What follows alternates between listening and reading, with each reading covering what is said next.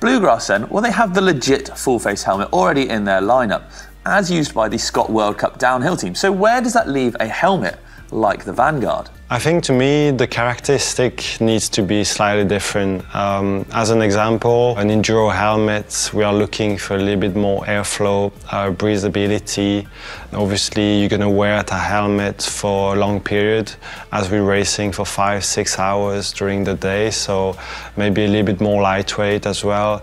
I spoke with Martin to see what he'd choose between the two helmets in the full-face lineup. I think it's all gonna depend to the terrain, temperature of the events, you know.